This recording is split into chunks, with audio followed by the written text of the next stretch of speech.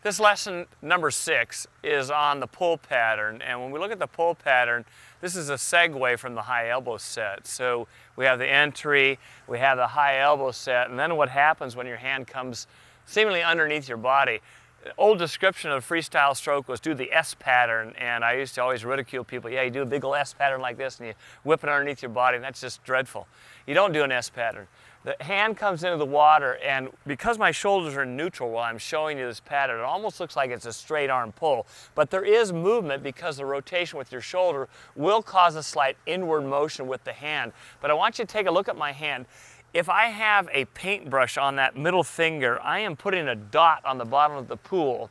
And as I apply the pressure on the high elbow set and continue on the pull pattern right now, my fingers are pointed straight down towards the bottom. They're not deviated or angled in at 45 degrees. They're straight down, getting ready for the finish on my stroke.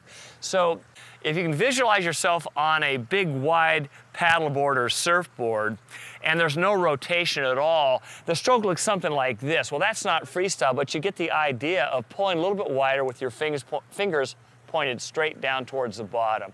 I hope that helps.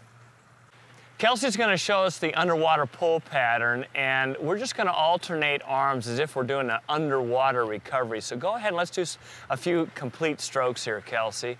So high elbow set, and if we watch the fingers on the pull pattern, I'm going to have her stop on this next one, right? Go ahead and stop right there. So if we look at the fingers on this, in using the stretch cord, she has the thumb on the outside edge of the stretch cord so she can keep her wrist in neutral, and her fingers are pretty much close together. But what I want you to look at is her fingers are pointing straight down.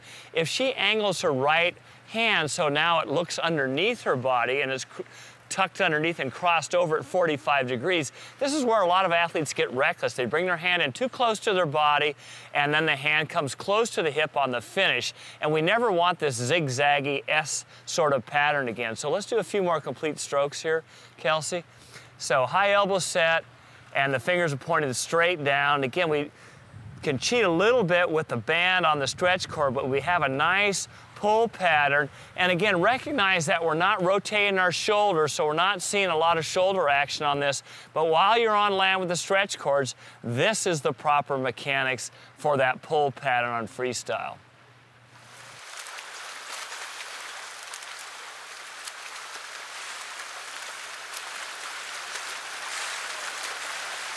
Once you've made the high elbow set and you continue on with the pull pattern, a couple really key ingredients to making sure that you have a masterful underwater pull.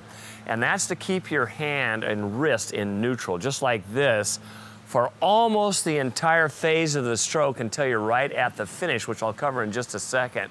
The other cue is that you don't want to turn your hands in, and people always talk about the S stroke. We always went over that.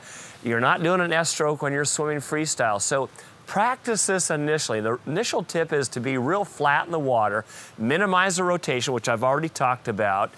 Make sure that you're almost pulling through straight through as if you're on a paddle board to begin with. Then you're going to know that that middle finger, which is a paintbrush, is pointing a nice straight line all the way through.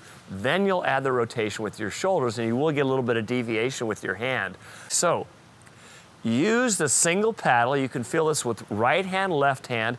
Mix up your paddles so your spatial awareness where your hands are as they're going through the water will really be heightened. You have an opportunity to really have a beautiful pull pattern underneath, and the first #1 ingredient are fingers perfectly straight, wrist in neutral.